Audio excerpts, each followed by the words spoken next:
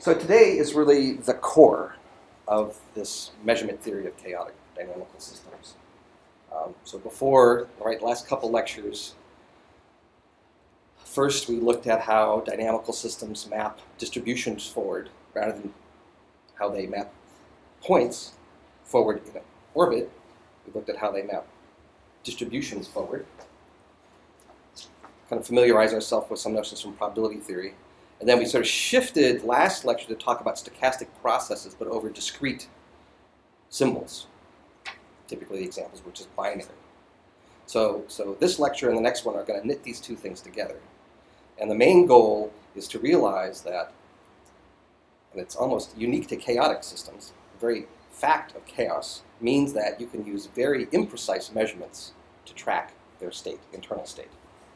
So it's a little surprising, but it's a key idea and kind of an interesting, challenging one. So that's the goal for today, and we'll see how much we need to finish up on next Tuesday. So again, we're sort of marching across this learning channel. Again, the box, I guess today is going to be completely closed. We don't get to stick our head. Well, we have to understand how internal mechanisms work with discretization. But we're pretty much closing up the box now. So again, just to maybe present the questions before us today, we imagine that there's some dynamical system, continuous state, continuous time system here. And then our access to that as observers, our access to the real states of nature and the actual dynamic is mediated by instruments. So here's kind of a cartoon picture of what an instrument is. First of all, you make some choice as to the number of probes you put into your system. I mean, you might imagine you were looking at some turbulent fluid, and you'd have the question, oh, how many probes should I put into the fluid, the spatially extended system, such that I capture the dynamics? So that's a choice you make. And then based on the number of probes that you put in, imagine these are scalar. You're measuring a temperature or a wind velocity or a chemical gradient. These are scalar numbers. That choice is a projection from the high-dimensional states down to some lower-dimensional subspace of the system. There's even the issue, did I pick the right thing? Right? If I'm looking at turbulent fluid and I have my number of loaves of bread produced meter, that's not relevant, right? So you have to make the right choice and observable. There's an art to that is usually told to you by the discipline you're working in, what you should measure, what the relevant observables are. And then in addition, instruments have finite precision. It's particularly true today, where everything gets mapped into the digital domain. We have these devices called analog to digital converters, and they all come with a certain resolution. And you've probably seen this on your CD players or other ways you have of audio processing. There'll be 16-bit sound or 24-bit sound or 48-bit sound, which is super high resolution for audio recording.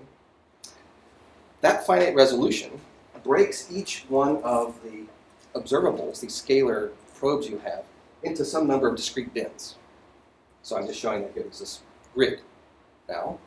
I'll use epsilon to be the resolution, the induced resolution, due to how accurate the analog to digital converter is. So what you as an observer, what do? You go into the lab and you ask your instrument to give you a measurement. So what does that mean? Well, in this picture, it's pretty straightforward. At some moment in time, you're asking the instrument to return basically the label of the cell in which the instrument finds the state of this dynamical system. So the state of the dynamical system is projected to this low-dimensional space. You say, oh, you think you're measuring volts. In fact, what is returning is a number that's essentially just a label for this cell. And then we have a finite number of these cells, and so we have a finite alphabet. And let me just sort of code those into some binary number. And as I ask for a series of measurements, I'm getting a time series out. So implicit in this is arguing basically all we really have to study, in some sense, is just binary strings coming out. Do this mapping down to a discrete set of cells and then encoding the labels for those cells in binary numbers. So, yeah. What's the D superscript on this one? D, that's the number of probes we have. So take that as the dimension. So here D would be 2 in my drawing. Could be 3 or 4. It's a question. What is D for a video camera? Well, I was just talking about recording this lecture in 1080p. Well, that's actually a square grid of 1920 pixels across and 1080 lines. So I won't do the product, but that's large. That's over 1 million pixels. And then colors, exactly, very good, right. And then times 3 because we have colors, or that's what they tell you they're doing in their effect. The camcorder manufacturers, they mess around a lot with color, how they record it. So that large number, that would be D. So maybe you'd think, oh, that's not, that should be a pretty good representation of what's going on.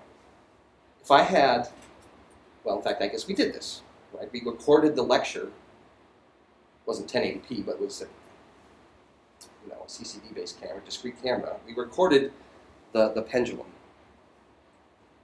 And that, we argued, was just a 4-dimensional system. So you would sort of imagine that a video image of that, which is this projection out of its huge dimensional space, 1 million dimensions, is overkill.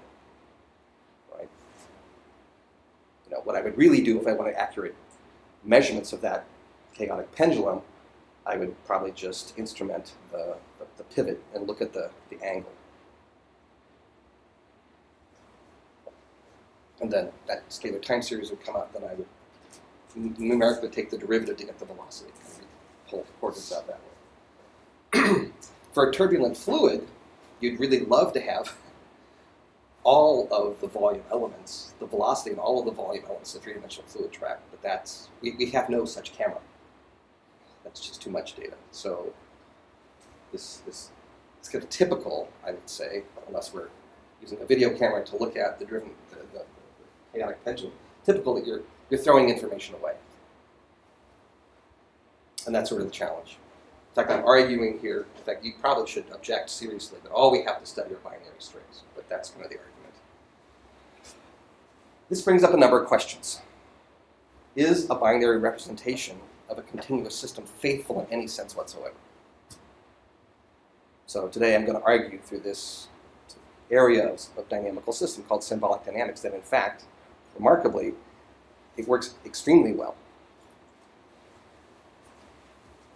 Particularly because the system is unstable and chaotic. So that's kind of the fun puzzle in all this. Okay, so that's the challenge. What can we learn from this discrete time series? You don't really have to do binary. You maybe have a larger alphabet. That would be fine. So the technical side of symbolic dynamics parallels what we've been doing so far, right? So far we've been talking about, when I said we were studying dynamical systems, we were talking about a map or a flow that takes the current state to the next state. I was evolving a 0-dimensional point forward in time.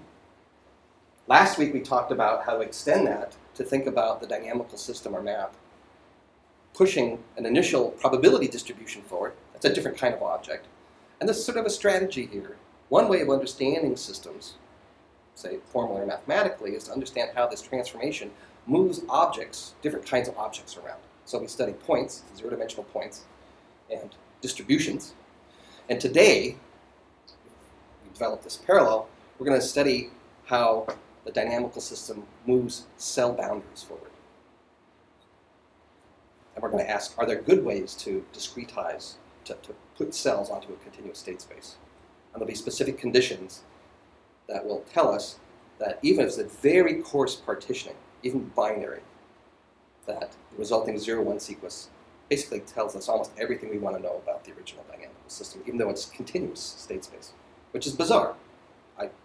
Going from continuous, what you might think is infinitely precise points, down to just a binary measurement. How in the world could that capture the behavior? So there's a certain amount of definitional nesting we have to do to get started. Notation, it's a little bit notation heavy. So what I want to do is, and this is a little bit different from how I usually present the new ideas we're doing in the lectures, I'm going to sort of talk through the main construction qualitatively. Then I hope that by example. And then I'll introduce some notation. And then we'll come back to this example again. Hopefully that'll kind of bracket the mathematical ideas. Okay, so let's just think about a one-dimensional map. And here's our favorite logistic map. So f of x here. Here's the state space, 0 to 1. And the green function tells you how you map the current state to the next state. So the domain of x, the range of f. And what I'm going to do is propose to just measure the current state, say x sub 0 on the interval, with a binary measuring instrument. And this measuring instrument is going to do a very simple thing. If the state is here, the instrument is going to return, in particular I mean between 0 and a half, the instrument is going to return to 0. And that just says you're in the left half of the interval. And if the state was greater than a half and less than 1, this instrument is going to say, oh, 1. Obviously, at one time step, I just threw away an infinite amount of information. I have some information, but it's just left right of this point, what I call D here, this decision point. It's a threshold for whether the instrument reports a 0 or 1. Okay, so now what I'm going to do is ask,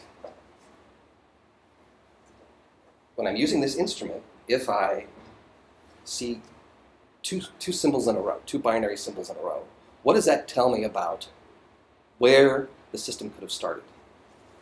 What set of initial conditions could have produced length 2 sequences? So I've kind of drawn out here a construction. This is like the key construction here. We'll do this 3 different ways, so this is just the first pass. So imagine that I told you you had this logistic map here, and the instrument has this decision point D at a half. And then I tell you 0, 0. The question is, what set of initial conditions x0 would produce 0, 0? Okay, well, the first symbol was a 0, therefore I know it started in the left half. But then it produced a 0. So let's just now look at this. If the initial x0 is close down here, I see that it starts in the 0 half, and then under one iteration, it also maps to a half. In fact, this interval here for x1 starts in where this maps over to, in the range of f, 0 to a half. And therefore, the next time step, the instrument is going to also report a 0. Whereas if I said, oh, we saw a 0, 1, that meant it started in the left half, but to produce a 1 on the next iteration, it was in this subinterval between this dividing point here and a half. And notice how that maps above D, and therefore the instrument the next time will report a 1. Well, and so on. So if you saw 1, 1, that means it started on the right half, and then there's a sub-piece of that on the next iteration, it maps up to 1. Same thing, 1, 0. It started up here on 1, and then this piece up here maps to a 0. So what are we doing? So this is a procedure by which we're specifying an initial condition on the interval, and this instrument over time is returning a binary code. And the question is, are these binary codes related to the internal dynamics? So here's the kind of argument by induction almost. So now let's think about length 3 sequences. So I can go through the same, I can talk through the same argument before. Oh, you saw 0, 0, 0. Well, it was 0, it was 0, and it was 0, right? Which intervals? So it's just this little piece down here. So the couple things to say about this. First of all, notice, just kind of glancing over this construction, when I went to length 3 sequences, the subintervals corresponding to these codes all got smaller. So there's a notion of a faithful encoding such that as I look at longer and longer sequences, the intervals of initial conditions that are associated with those get smaller and smaller and smaller. So that in the mathematical limit of infinite length codes, the ideal would be that you label individual initial conditions. And then you'd say, oh, well, I can study the map on the interval over the real values x, or I could study these binary strings. because this ends up making, when it's a faithful encoding, it's a mapping between the two representations. I have x0, x1, x2, I have this set of real numbers, or I have this, I will argue, much simpler representation that's essentially equivalent of a binary string. So that's the main idea. Right, so I give you a dynamical system, there's some question. In this case, I knew what the answer was for a good partition, such that I would get a faithful code. And as I looked at longer and longer binary sequences, I would specify smaller and smaller subintervals of the unit interval. Now, this cartoon here has a lot more information. In particular, I'm sort of showing you, kind of running the argument I was making for how we got these codes backwards. The way we figure out where these dividing points are is we look at this decision point up in the range of f, and then we look at, say if you want to look at length 2 sequences, I look at those points that map to D. Or the other way to say this is that I look at D and I look at F inverse of D, the so-called inverse images. Those X values in the range that map to D, the decision point, in the, X values in the domain that map to the decision point in the range of F. That's this construction here. And if I go to longer sequences, then I look at the inverse images of a half, or D, under F squared, and so on. So there's actually a fairly constructive procedure of figuring out where these partition boundaries should be. I'll look at higher iterates of F as I go to longer sequences, and then I look at the inverse images, all those points in the domain that map to D in the range of that iterate.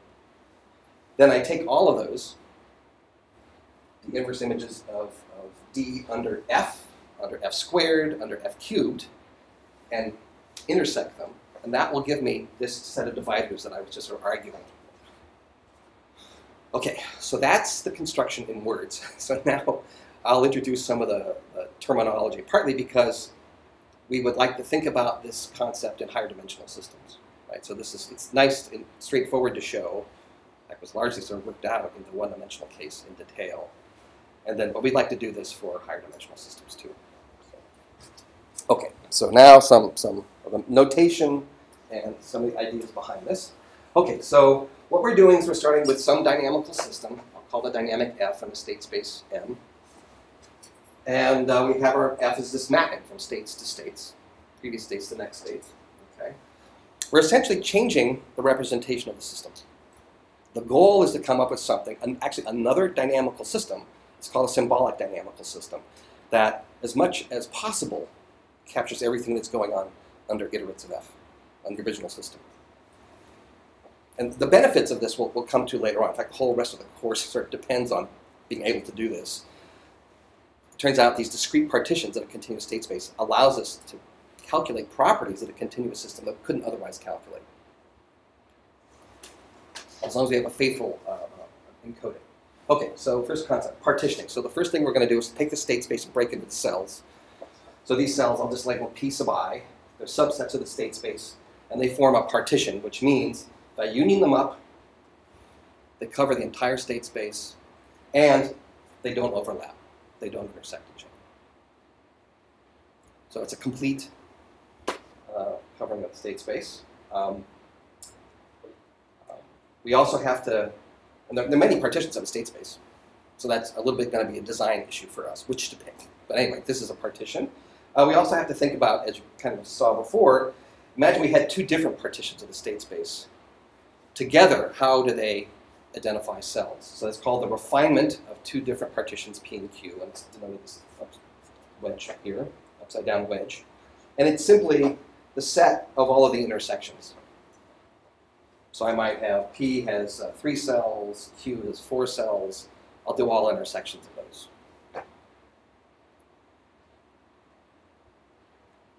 And you were seeing that before as we went to longer lengths. That's actually how those partition dividers that were inverse iterates of D at different length sequences were being put together to find out intervals of initial conditions that produce the same code. And you can, it's a good exercise, you can also show that a refinement is also a partition, satisfies this. Kind of straightforward exercise. Okay, so we have this partition, and think of this, I just made a choice of measuring instrument. You know, it could be the Hewlett-Packard 1020 analog to digital converter, something like that, you make a choice. Most analog to digital converters do a very simple partitioning. Uniform cells. Usually you put in volts, it's a typical observable for analog to digital converter, and the voltage, maybe the thing will accept plus or minus 10 volts, and you have a 16-bit converter, it's going to break that into uniformly spaced cells, uniformly sized cells. Basically, they have size 1 over 65,536. Okay, but that would be a 16-bit uniform partition. So we want to sort of move from the partitions themselves, which are subsets of the state space, to the label. There's some symbol attached to that. And actually, at this point, the choice of symbol is also a bit arbitrary. You know, it could be heads, tails, could be 0, 1s, could be A, B, C, D. They're just indices. So we're actually throwing away the cells on the unit interval I just showed you actually had some relationship to each other. But right now, we just have labels, and we can choose what that alphabet is. So we now have this measurement operator, which was what I was just illustrating. If I have a current state, what partition element is that associated with? And then I return the label of that partition element. 0, 1, ABC. So pi, just plug in number on the interval, and this returns 0, 1 for the example we just did. Now, the important thing is, in the original dynamical system, we had these orbits, some initial condition, and then a series of iterates. And now we have a corresponding measurement sequence. Namely, for each one of the states on the interval, I return the symbol 0 or 1. So there's this mapping from, think of it as a semi-infinite string of iterates on the interval or states and a trajectory down to a semi-infinite binary string, the encoding of this. And we denote that also with pi. Just going to extend that definition to be component-wise. Okay, so we go from orbit to string. And the issue is, how much information in this measurement sequence tells us something about the original orbits here? What properties can we calculate from S that are properties of the orbit X? So there's this issue of faithfulness we'll now sort of move to. So again, we have this orbit space, which is just the state space across itself. Right? And it was the one-dimensional map. You just have the unit interval across the unit interval across the unit interval. And the other space we're working with is the space of sequences, which is the alphabet across the alphabet across the alphabet. So if the alphabet's binary, sigma here is just the space of all binary strings. In the case of one-dimensional maps, we're thinking of semi-infinite, two-dimensional maps, and so on. We'll often think of bi-infinite strings and bi-infinite orbits. Okay? So now, I'm setting up here, we're trying to figure out what kind of dynamical system do we have over these symbol sequences. So I'm just talking about the state space of the system. Remember, so in the original dynamical system, we had F mapping the state space to itself over one time. We extend that to think about the behaviors over all time, so dealing with this space up here. Now, what's the dynamic over this space of sequences? So I'm going to call that the shift operator. You'll see why the name shift. But it's an operator that takes the current sequence to a new sequence, a new state in this space, if you like, but it's a sequence. And the way it works is that the ith symbol in the new sequence is just a previous symbol in the original sequence. So I have this now binary sequence, and I iterate it with this, in the symbolic dynamical system. I just shifted time by 1. That's all that happened.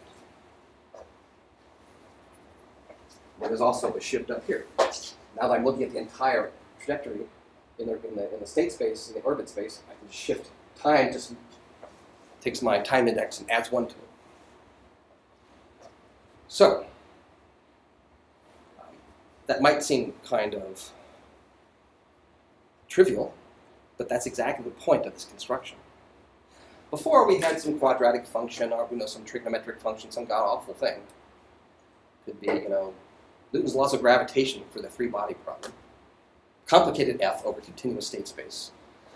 But what I've just done is move to another representation, the symbolic representation, where I have this, first of all, set of allowed states, the binary sequences we can see, but the dynamic is trivial.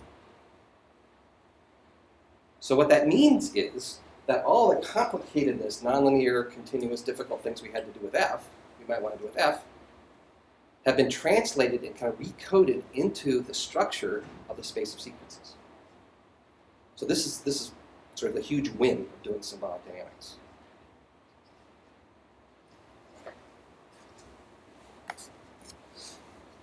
Okay, a little more, terminology, and then we'll finish defining this thing we've just created. So we have admissible sequences, just like there's certain orbits that a system will produce, and there are other orbits which won't produce. We have the corresponding notion, the symbolic representation of admissible sequences. Which binary sequences do we see as the system is iterating along? Which binary sequences come out? So we have the space of all possible sequences here. Think of the space of all possible binary strings. For a given dynamical system, we're not going to see all of those. So I'm going to kind of denote the subset of observed sequences as sigma sub f. And that's a subset of what could happen over the whole space of sequences. Now, if we have the initial condition that's going to lead to an orbit, if that's on an invariant set in the original dynamical system, then this set here is also an invariant set under the shift. It's kind of nice that topological properties map over. We hope in this encoding, whatever it is, that we preserve at least the coarsest properties. If I'm on some attractor that's invariant over time, I'd like the corresponding set of sequences that states on that invariant set can produce to also be now shift invariant in this symbolic representation. So we have a notion of invariant sets here too. And invariant sets under the shift operator correspond through the encoding scheme to invariant sets under the original F dynamic. So that's it. So this is this construction.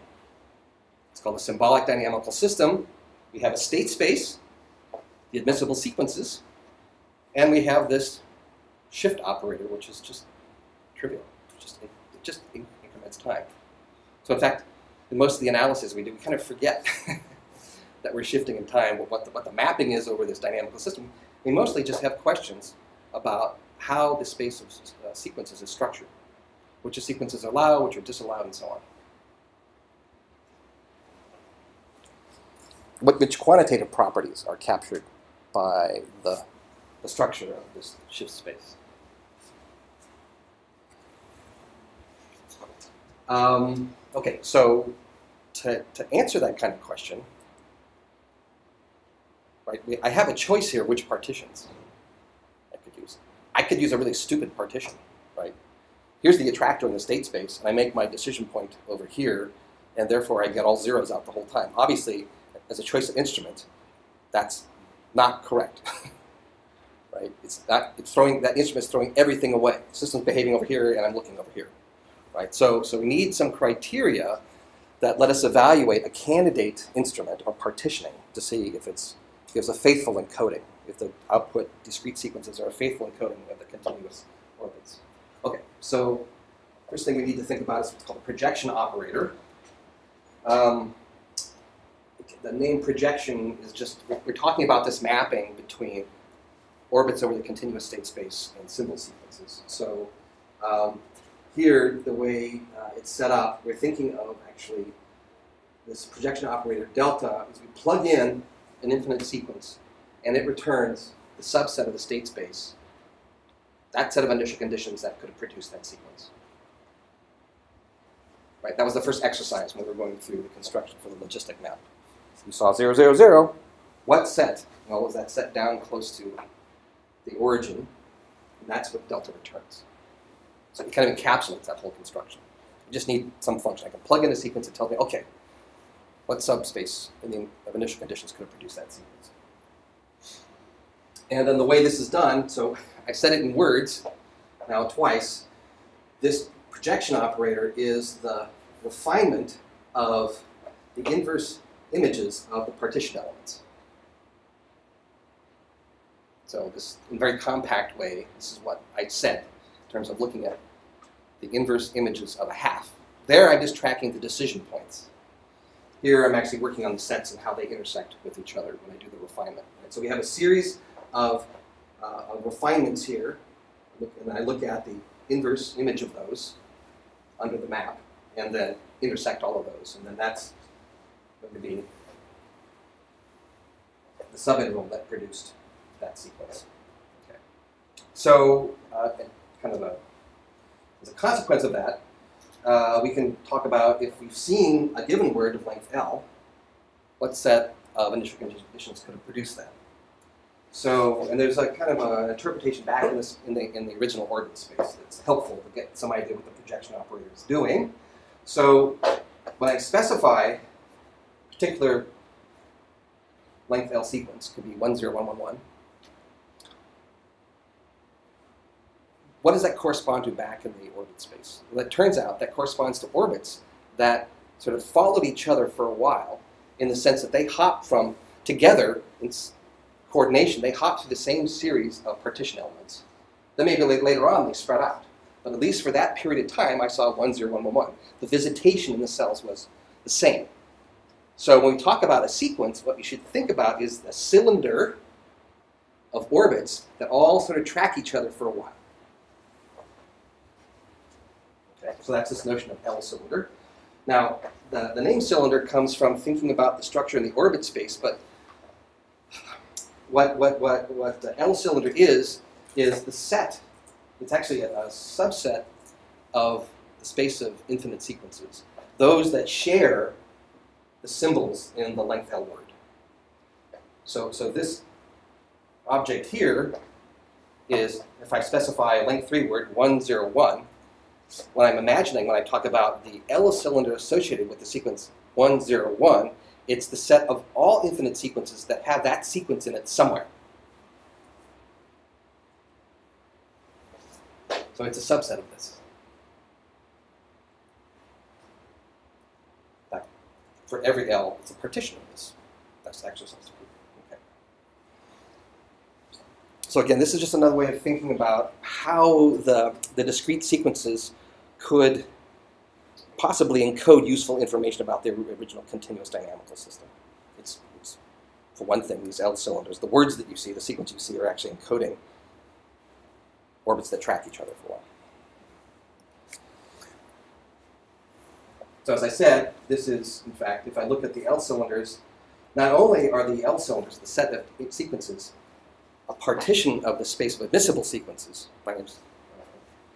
infinite sequences, when I take each one of those L cylinders and project it back into the state space, you also get a partition of the original state space M. And that's sort of important, covering all the state space.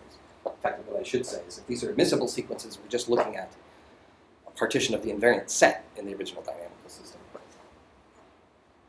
And again, you can think about, if you kind of imagine fixing a partition, and then kind of formally I take that partition and look at its inverse iterates, just like we looked at the inverse iterates of a half, second inverse iterates of a half, and so on. Refine all those things together, then we get this refined partition of the state space back in the original dynamical system.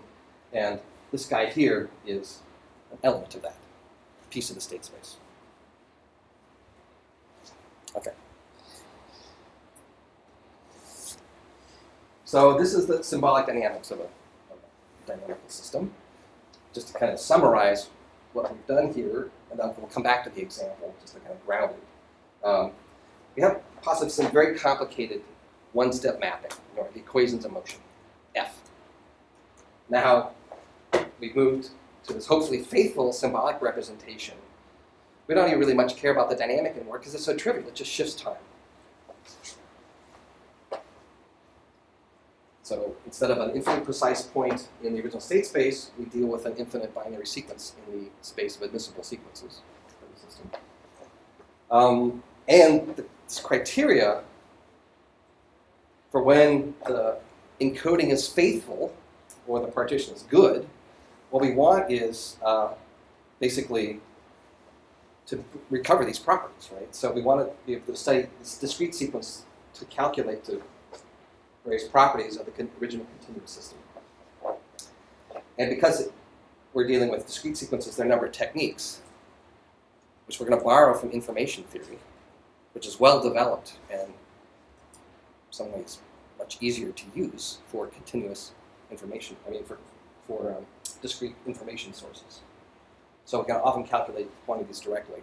And there, in fact, is a long history in this construction. When we talked about Poincaré and the three-body problem, probably the first and second lecture, he sort of showed analytically and topologically that the three-body problem, Sun, Earth, and a massless moon constrained to evolve in a plane, that had these very complicated orbit sets. It was the first demonstration that could be chaotic behavior.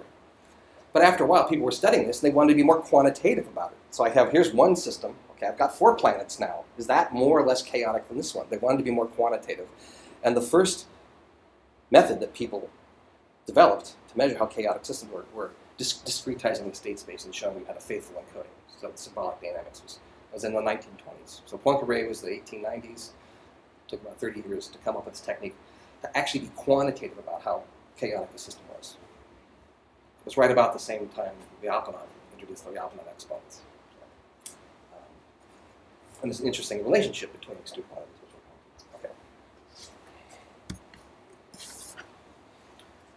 Okay, so now back to an example. So kind of interpolating the first narrative example and a notation we just set up. Let's just think about one-dimensional maps. So again, we have F mapping the interval to itself. And we're going to talk about F with 2 monotone pieces, like the logistic map or 10 map. And we'll have a binary partition. So 1-bit instrument that returns a 0 if x is below d and 1 if x is above d. Okay, so in the d I call the decision point. It's a number on the interval. And like we talked through, the L cylinder induced partition on the state space is specified by these cell boundaries, partition cell boundaries. D, a half, the 2 inverse iterates of a half, the inverse iterates of f squared of a half, and so on, where the decision point is. And we can even assign a code to this. Right? So think of x as an initial condition. It iterates, I generate some symbol sequence, and then I can, from these iterates, get the symbols, individual symbols out of that. I just see what partition is. And then, like we did before when we were looking at binary sequences, we just weight the most significant bit in the sequence with 1/2, 1/4, and so on, in successive digits to get a real number in the unit interval. Okay, so let's go back to this example and see if this makes some more sense. Okay, logistic map again, but any 2-lat map, basically this construction will work for. So it could be the tent map, shift map, any map with 2 monotone pieces. So I say, let's use this binary instrument. Return 0 for x less than d and 1 greater than d. Then we'll look at length 2 sequences, and to figure out what the partition boundaries are, I take d and look at the first and second inverse iterates of f, of d under f. And that breaks the original 2-segment partition of the interval into a 4-segment partition, 4 partition cells here. One thing you notice, if I were to think of these binary codes as binary numbers, 0, 1, 2, 3, as I move x across the interval, I don't have a monotonic code. Right? I jump from 0, 1, to 3 to 2. So actually, that sequence is telling something about, in this case, that we have a negative slope over here. So there's actually some information encoded in how we look at this, that phi mapping, that metrizing. And then, again, so finally, there are like 3 sequences. We have a refined partition. Again, the important thing is that all these partition elements are shrinking. So here's the kind of interesting puzzle. Because the system is chaotic, it's expanding in forward time, which means in reverse time it's contracting. Right? And calculating the partition dividers, essentially determining the size of the refined partition cells by looking at the inverse images of D, the decision point. The very fact that this is expanding in forward time means that this calculation going in reverse time, the cells are getting smaller and smaller and smaller. I mean, there are different ways to see this. Like, it's possible to over-explain this construction, but that's another interpretation of what's going on here.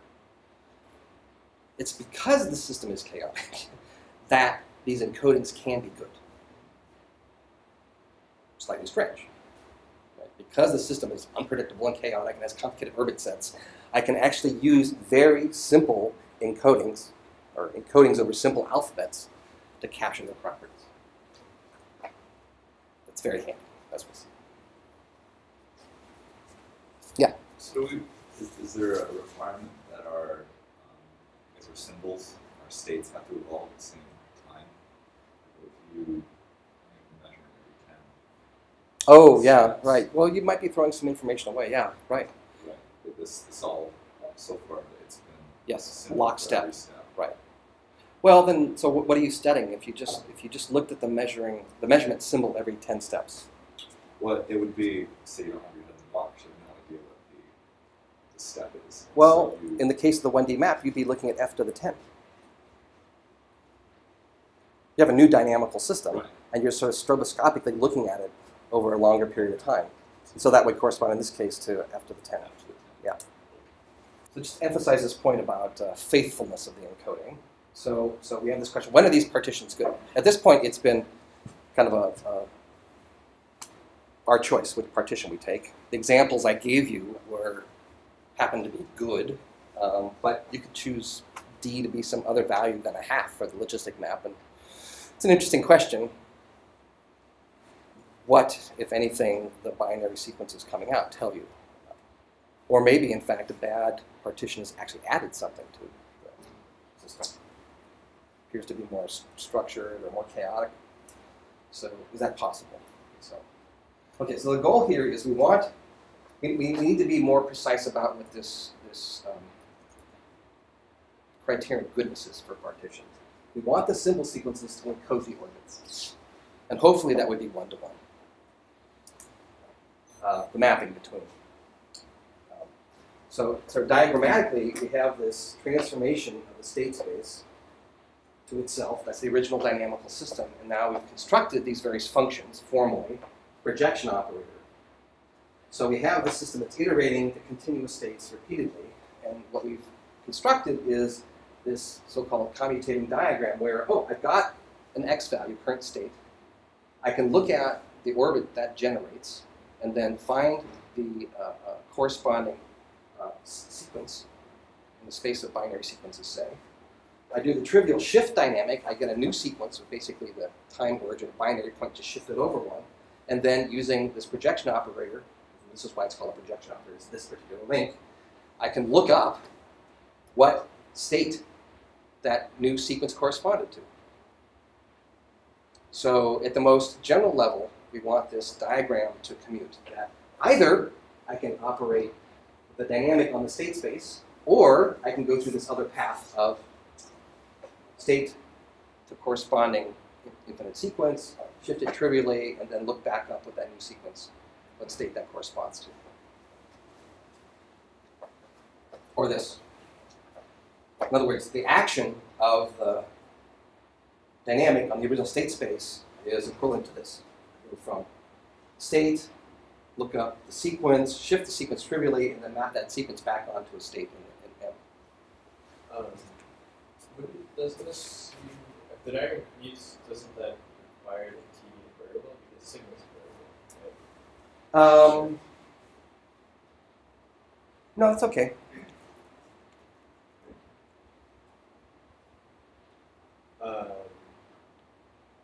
But so I mean, in the case where we have Right. a map T that's manageable.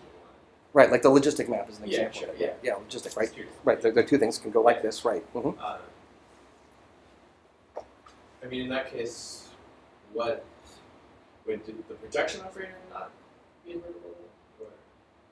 Oh, okay. Yeah, sigma is always going to be bidirectional, right? Okay, right. Yeah. So this isn't necessarily delta. Yeah, it's not. This Okay, is where it goes. yeah. This, remember, in fact, just as we were calculating for the logistic map f of d, we had multiple Right. pre-images of that. So that's where that's where the information is being maintained about the possible non-invertibility of t. Right. Yeah. Now there are certain things where we're sort of throwing away with this. This is what you would call a very topological view. We're just sort of tracking orbits. So, for example, just to kind of give a hint of this, there is the tent map is different from the logistic map because there's some curvature there. This just really doesn't distinguish between the curving or piecewise linearity of those two maps. So there is some information on the interval we're throwing away. But for some quantities, and the question will be what, that you can calculate this way. Like, for example, how much information is produced per unit time. The metric entropy, or entropy rate, that I already introduced and said we would get back to. So this is one of the things we can still calculate using the symbol sequences, and sometimes very straightforward. Okay, but we're presented with this problem, design problem. I've got a system, I want to discretize it somehow. What's the best way to do that such that the encoding is faithful? So there are two classes of partition. One very nice, called a Markov partition, that should kind of sound familiar. What this is going to do is actually induce a Markov chain on the system, and we know how to calculate everything for Markov chains. And then generator partitions, which are a little less demanding, in some sense easier to find. And a little harder to work with, but interesting, and capturing pretty much everything still. Okay. So let's talk first about Markov partitions. So now we're just going to think about a sequence space.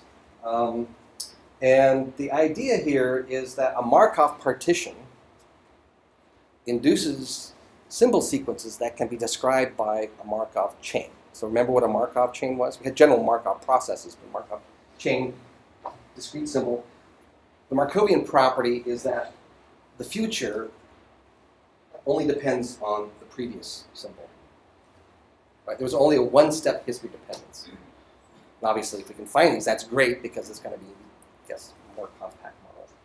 So how are we going to do this? This is kind of we put this discretization down on the continuous state space, and we have this discrete set of symbols coming out, and we like that stochastic process to be one of these simple Markov chains. So now the question is, take that property back to the original continuous state space. Let's see if we can come up with some criteria for that. So again, the constructions are just easier for maps of the interval. We'll have some partition, some number of elements, some alphabet size. And then basically, rather than thinking of the intervals themselves, we'll just think about the boundaries, the decision points between them. Okay. But still, these cells have to be a partition of the state space. Cover the whole space and not overlap. Okay. So here's the definition, and we'll have to see how it works. So we say this choice of a partition in space is a Markov partition for some function f when I apply f to the whole set, or you can think of the boundaries, but to the whole set, and the resulting set in the range of f is exactly the union of other partition elements. Examples will come, but that's the definition. Okay. Moreover, that f restricted to each cell is basically a monotone function, one-to-one monotone. So here's an example, just to kind of drive this home. So here, I'm kind of dropping off some of the notation. So here's the domain of f, the range of f. There's f in green here. I made just a real simple example where we have 4 partition elements. They don't overlap. Their union is the full interval. And here is f. So now, the first criteria was I take F and apply it to this first cell, and that maps to P1, P2, and P3. Exactly. P2 maps to P3, P3 maps to P3 and P4, and P4 maps actually to all of them. Exactly. So I just wrote that out here. The F of P1 is the union of P1, P2, P3, and so on. So that's the first step. And then you also have to go here and say, basically I have, within the cell, I have a one-to-one mapping, restricted to the cell. So F, restricted to the cell, is some amount. It can't wiggle inside of here. Well, it can't wiggle too badly. It can't, for example, turn around and so on.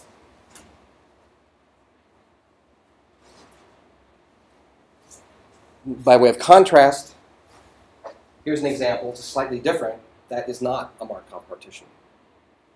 Why? Well, okay, P1's still fine, but the problem is P2 maps to just part of P3, right? So F of P2 isn't some exact union of the others. Same thing with P3. P3, although it spreads all over P4, only captures part of P3. So no good. And the claim is that these will be bad encodings of some initial condition iterated under that map, that you're throwing some information away. So Markovian is somehow the state space coarse-grained. It really does look like kind of a Markov chain, these discrete states that are mapping into each other cleanly.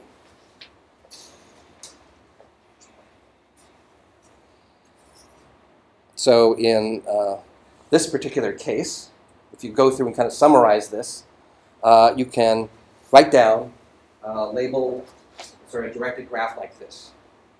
Right, let's see, P2 went to itself, and P1 went to itself, P2 and P3. So I have transitions like that. P4 went to itself, P3, P2, and P1 over the whole interval, and so on. So I just sort of summarized the sort of state being in one of the intervals is just a blob here, as if it was a Markov chain state, and then wrote down all the possible transitions.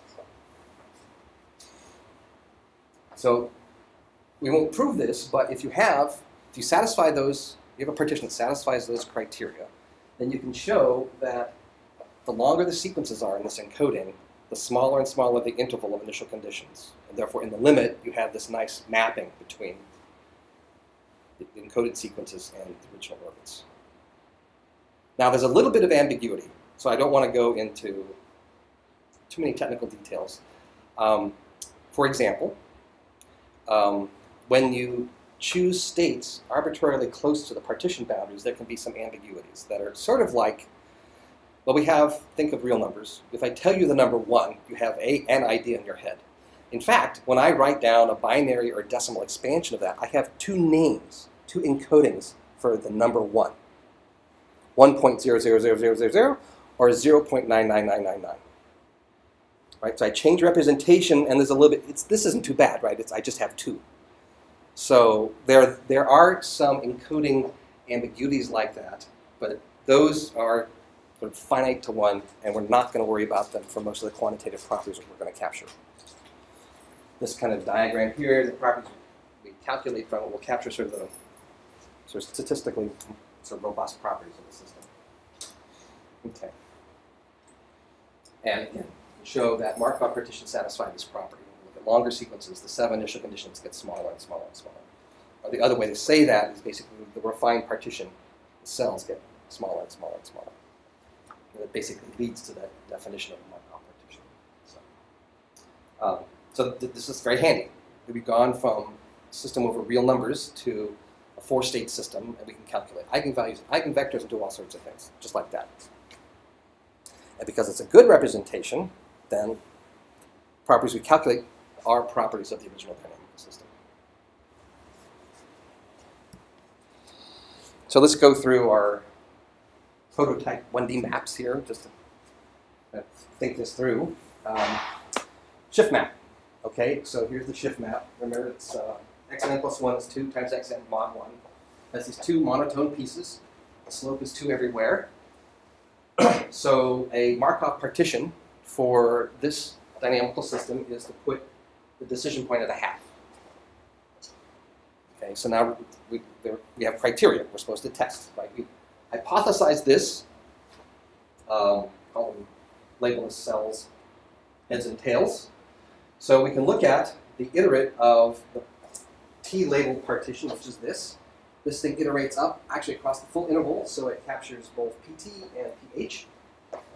So f of pt is the union of those two things, and across this whole thing, obviously the function is one-to-one monotonic, well-behaved.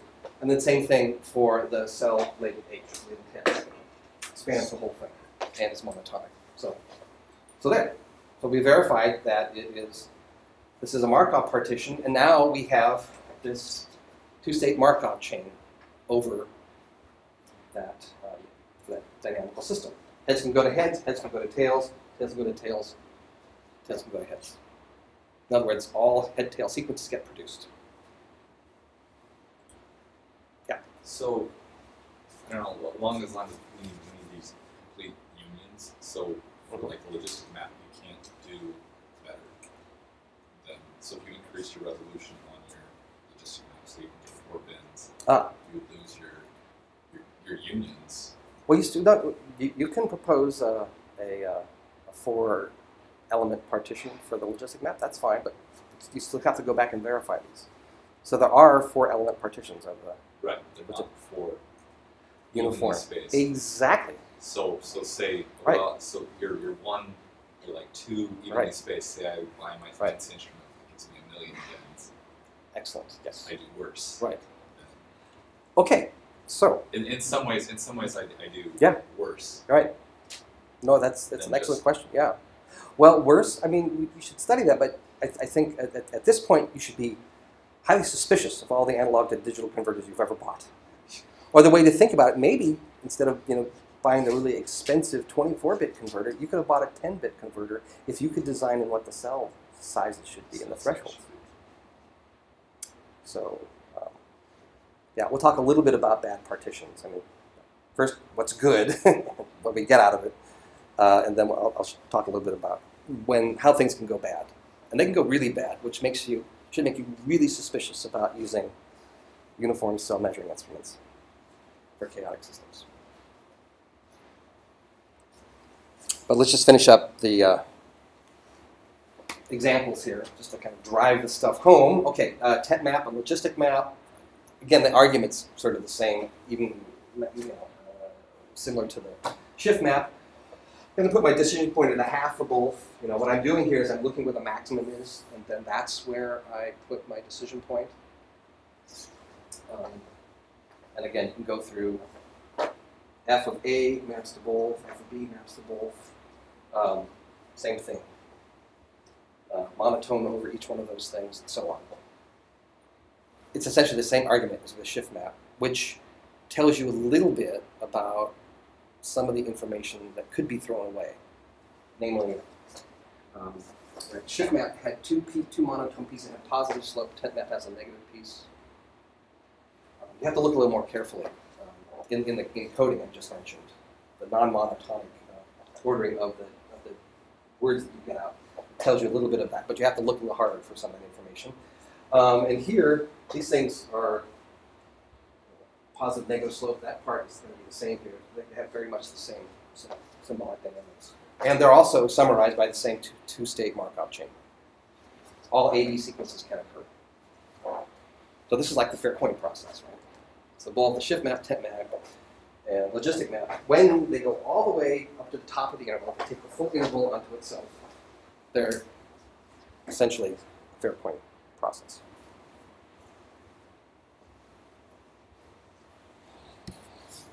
Okay, now here's a little less trivial one, although a bit concocted. I talked before about the golden mean process, no consecutive zeros. Well, here's a one-dimensional map that produces that as a symbolic output. Okay, so here. Mapping the interval to itself, the green is F. It's like the tent map, except that I have the this is value B here, which is the decision point I'm going to use. That's where the maximum is. And here's the map when x is less than b. I have that linear piece with positive slope. The slope is phi. Phi is 1 plus square root of 5 over 2, which is the golden mean, hence the name. And then b is a little bit of algebra to calculate what the decision point should be to get this to fit on the interval. It's 1 over 1 plus phi. Okay, and then this is the neighborhood slope region. So what I'm going to do is have this binary partition, x less than b, it outputs b, x greater than b, it outputs capital A. But again, it's easy to verify, right? F of big B maps all the way onto A, f of A maps across the whole interval, and therefore A, and big B partition elements. And it's F is monotone over each one of those partition elements. So we've done our Markov chain verification.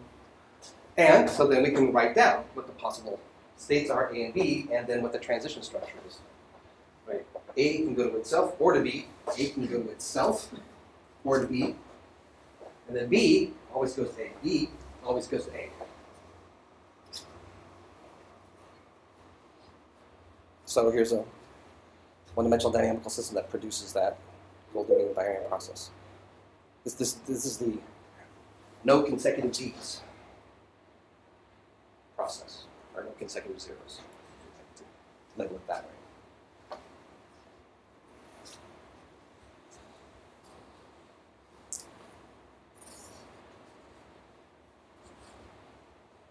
Another example, the tent map.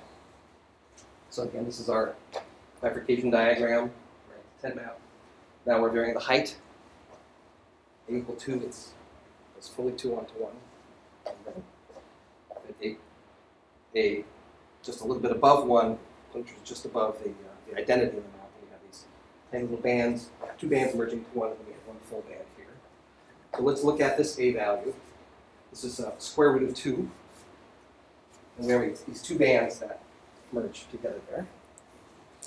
We saw the probability distribution. We have these 2 pieces, and they sort of map into each other. This value here is that unstable period 1 orbit. This piece maps to this piece. This piece maps to this piece. So it's kind of a noisy period 2 process. What about a Markov partition for this? Okay. So the first thing you have to do is figure out what the boundaries of the attractor are. So we're looking at this invariant set. It turns out the upper bound of the attractor is just what the height is, right? No matter where I start in the interval, I can't, after the first iterate, getting larger than this. So f of a half here is the upper bound on the attractor. And the lower bound is f of that again, which turns out to be that here. Right? If you think about, there's this upper bound here, and it's just a, nothing can be, no iterate can be larger than the maximum of the map. And then this boundary maps that with this boundary in the next iterate. And then if you remember with the criteria for band merging, then, so you have f of a half, f squared of a half, f cubed, f to the 4th of a half, and so on. They all land on here. This is period 1 orbit, but it's unstable. So the iterates of a half become period 1. And that is the criteria for the 2 bands merge. So that gives us a hint about where we should be putting these partition dividers. You have to kind of scratch your head a little bit and think about this. Once you get the hang of the construction, how the partition boundaries have to map into each other, it's not too hard in this case. So the proposed partition is this. So this is the attractor, and I'm going to break it into 3 pieces. I break it into piece A that maps up to C, piece B that maps up to C, piece C, partition that maps over A and B.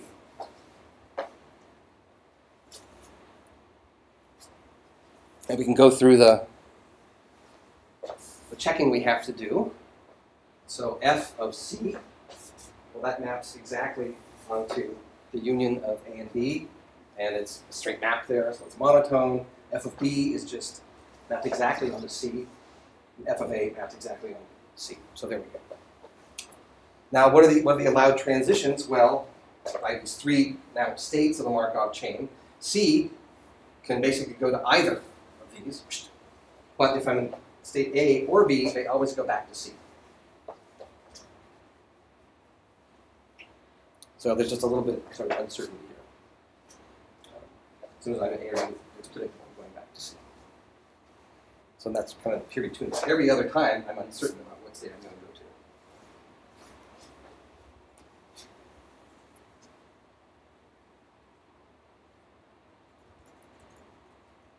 to. Okay, well, actually,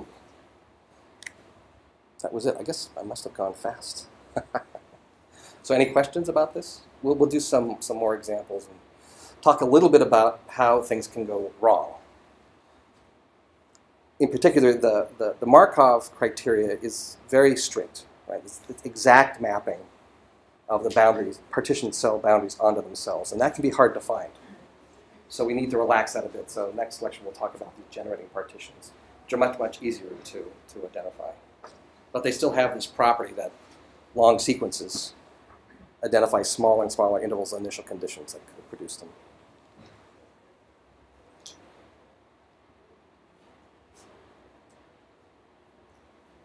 Okay, so that's it. See you Tuesday, and if